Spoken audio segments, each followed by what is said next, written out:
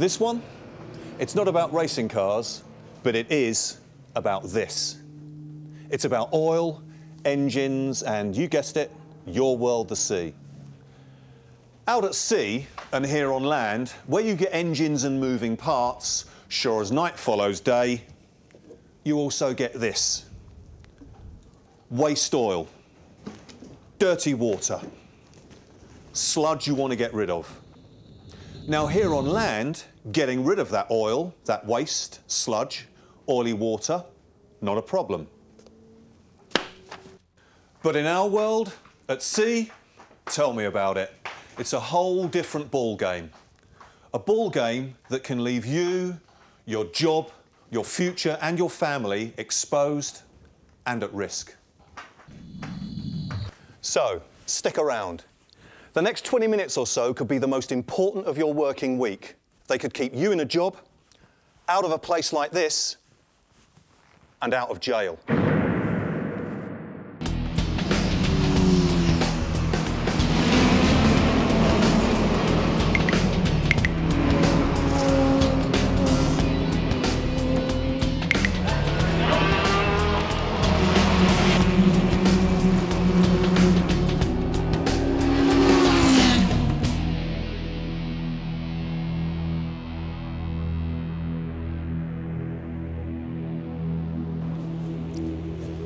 Ever since MARPOL came into force more than 20 years ago, international law has been very clear about one thing.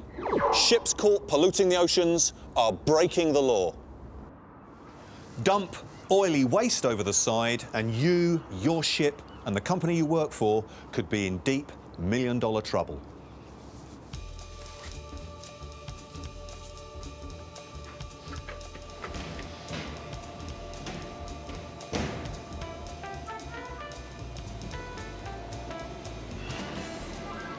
Stuff like this gives you guys a problem, because oily water waste like this just keeps on coming.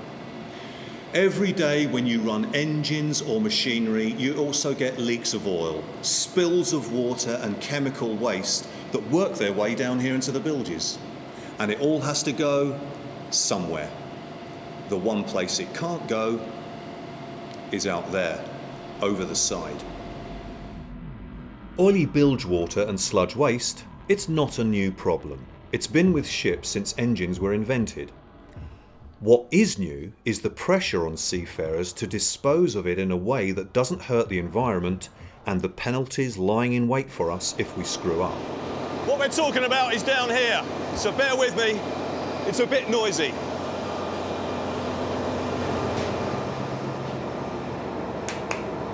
Seen one of these before? Sure you have. It's an oily water separator, a vital piece of kit. But neglect it, ignore it, misuse it, and it can land you personally in a whole heap of trouble. Is the OWS system on your ship being used properly? In theory, it's simple enough. Oily water is drained through and collected in a dirty bilge water holding tank. Then it's pumped through a series of filters which separate out the oil from the water. On passage, the clean water is then piped over the side into the sea and the oily gunk separated off and returned to a collecting tank for incineration or discharge ashore. Simple, really. Oh, and there's something called an OCM, an oil content monitor, that takes a continuous sample when the OWS system is running to make sure that only clean water goes over the side. It shines a light through the sample to an optical sensor and, since oil droplets diffract and diffuse light, a change in signal at the sensor will tell if oil is present in the water that's supposed to be clean. The sensor then sounds an audible alarm, stops the flow outboard and recycles the dirty water back into the ship's inboard system. On your ship, make sure you're familiar with your own calibration method. That's the theory anyway. And that recycled water? The IMO says it's got to be clean. How clean? With less than 15 parts oil per million. Cleaner sometimes than seawater itself. Clean enough to drink? I don't think so.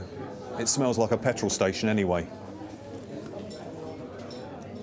Cheers.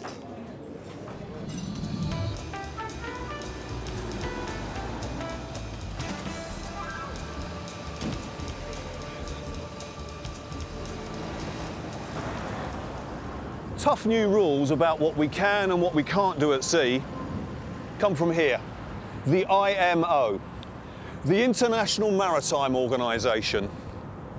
Now that might be the River Thames over there, but sometimes it feels like the IMO are an awful long way from water. Because you and I, we live in the real world, and not everything out here works like it says in the book, right?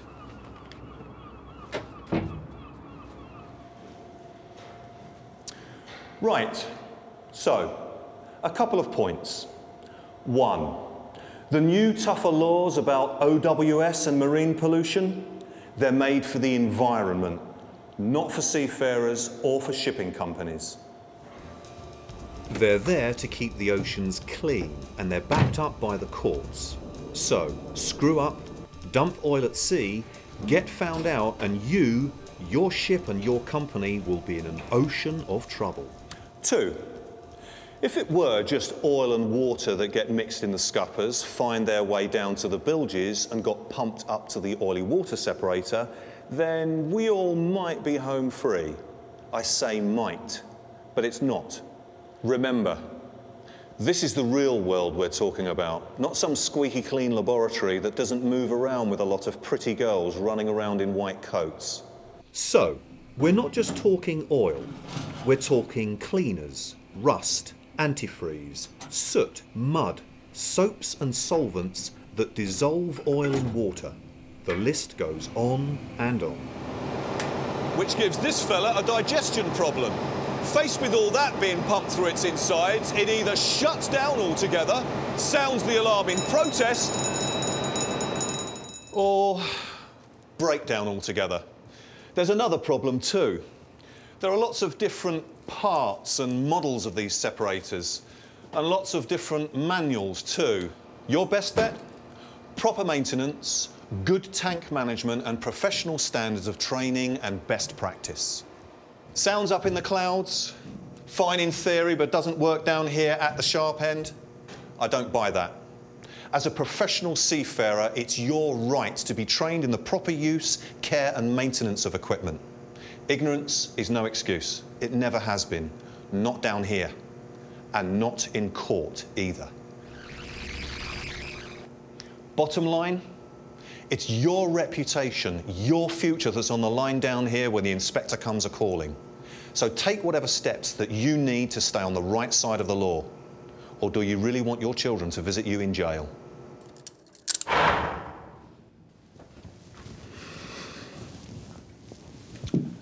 Look, I know what you're thinking. The pressure on guys like you can be intense. There's never enough time, is there? Pressure from the company, from the boss at sea, from the ship herself. Ships generate a lot of oil and dirty, contaminated water. Anything from a couple of these to thousands of these every day they're at sea. Which, like I say, gives you guys a problem. Where's it all going to go? To a certain kind of seafarer, it's all a bit of a chore, isn't it? I mean, why bother? 15 parts per million? The ocean's a big place. Your oily waste would be just another little drop in the ocean. So, why not turn off that oil control monitor? Pipe the oil residues and oily waste overboard for a bit of spare pipe when you're miles from the nearest land. Problem solved. If you did, you wouldn't be alone. When Exxon Valdez ran out of sea in Alaska in 1989, she spilled 11 million gallons of oil into the sea. It was an ecological disaster. Yet today, each year, seafarers still dump, illegally, millions of gallons of oil into the oceans of the only planet we can leave to our kids. Nice, eh? But hey, Who's counting? And besides, you'd be doing the company a favour, right? And who'd blame you anyway? He would. A port state inspector with the power to arrest you, detain your ship, take your company to court. In short, ruin your entire day. Authorities aren't dumb, and they're not blind either. And they've started a new crackdown, which means that when they come aboard, they're looking for evidence of illegal dumping out at sea, of tampering with seals and flanges. They're checking oil record books, tank sounding logs, ship's fuel manifests. Your dates, figures and facts better stack up. Guys like him can go through your ship like it's a murder scene and they're looking for clues. They'll track documents and records from months, years back and drag them into court. They'll check out your engine room like it's a forensic scene of a crime. Mess with these guys? I don't think so. Still tempted to bend the rules? Don't be. Don't even think about it. There's a couple of seafarers who'd be delighted to put you straight. Know what they did? They came up with something called a magic pipe. They undid a few bolts, bypassed the existing pipework and the oily water separator, and let the dirty stuff flow straight back into the sea through a little bit of magic pipe all of their own. They thought they'd get away with it, save themselves a fortune on discharge fees back on shore. The magic didn't last. Detected by US Coast Guard inspectors when they reached US waters, the company ended up in court. A place like this. There, the company was fined $10 million, while the chief engineer of another vessel faces up to 6 years in jail.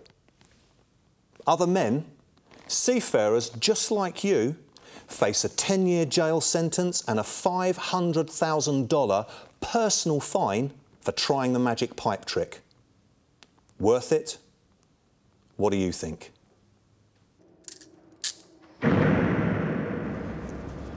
My advice? MARPOL requires ships to keep a paper track of oil between ship and shore. Period. That's the law. So, stick to the rules. And if you don't know the rules, ask. Find out before it's too late. It's your job on the line if you break the rules and get caught. So, remember the ISM code. Plan what you do what you plan, and record it. Play it straight. Oh, and one final thing.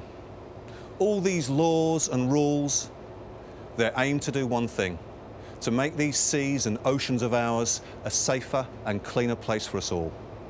Yeah, I'll go along with that.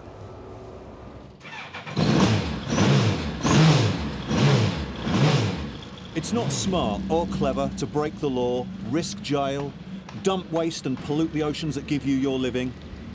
So stick to the law and make sure you're a winner too.